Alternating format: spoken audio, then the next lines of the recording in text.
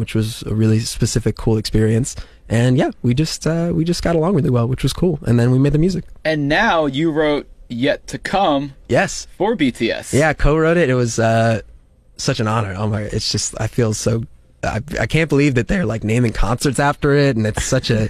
It's the coolest thing ever to be a part of it in a small way. How does that go down? Like, do you just happen to show the guys music? Do you show their team? Fascinating process. They were going to be in New York, and I was flying to New York, and I hadn't seen them in a while, and I asked my team to see if we could arrange another meetup, and it turned out that they were leaving like the day I got there.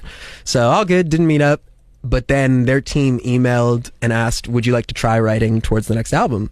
And I was like, whoa, yeah, of course, I'll do anything. So they send tracks, like 2 tracks that they're working towards, and they're like, these tracks are definitely the tracks. Will you try writing some songs over these tracks? So I wrote over 2 months, I wrote like 6 different songs, the best songwriters with me, all this stuff.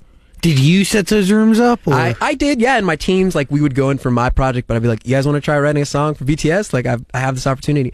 But crazy enough, the first song I wrote on the way to New York. Like, that next day, I flew on the plane and wrote a song while I was on the plane and recorded it in my bedroom in New York, just with my friend Ryan, who you've met. Yeah. Just in my, like, a mic, just on the side of the table, and I thought nothing of it. I was just like, I don't think they're gonna like this, but I'll write with the best ever.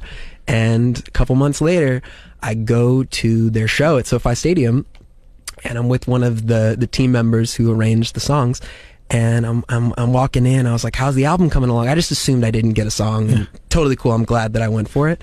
And she said, oh my gosh, thank you so much for being a part of it. Like, we're so excited to have you. And, you know, I'm standing next to my wife, and I'm kind of like, is this the moment you're telling me I'm a part of this album? And she's like, oh yeah, don't say anything till like tomorrow, but yeah, just a little secret. And I'm over the moon. I'm about to watch their show. I just got this news. I'm like, this is so cool. Are you serious? It's amazing. So yeah, I didn't hear the version until it came out, but and they cut. So you send them like 6 songs, but you cut the one they end up cutting is the one I did by myself.